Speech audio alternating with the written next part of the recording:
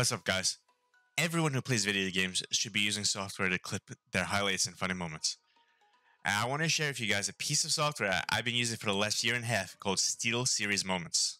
Unlike other clipping software out there, it does not eat in-game FPS or cause any noticeable input lag.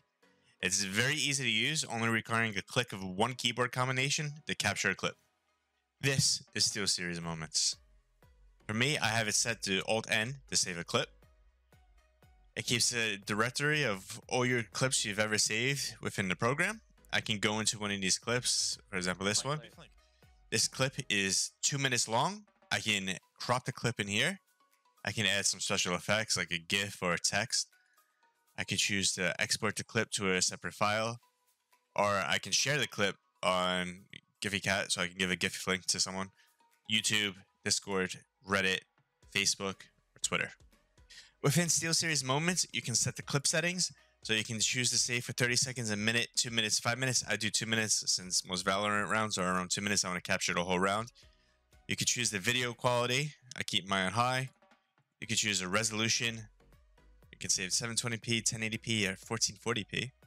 And you can choose the FPS you wish to save. It gives you an estimate size of each clip and tells you the total amount of hard drive space you still have left. One really cool feature of SteelSeries Moments is if you play CSGO, Dota, or League of Legends, it has this auto clipping feature. So if you get 3+ kills in any round, you can choose for any headshot kill, any knife kill. Dota, you can choose multi kills, any kill with low health. League of Legends, you have other options. Keep going on. Where if you hit this threshold, the software notices it and automatically clips the last two, whatever settings you have. So for me, it would clip the last 2 minutes. Say you wanted to share a clip on Twitter.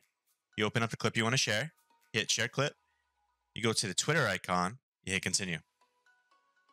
You select compose tweet on Twitter.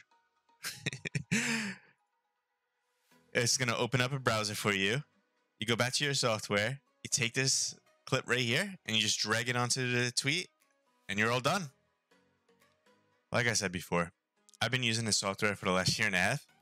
I think it's amazing. I think you're going to like it. Download and try it out.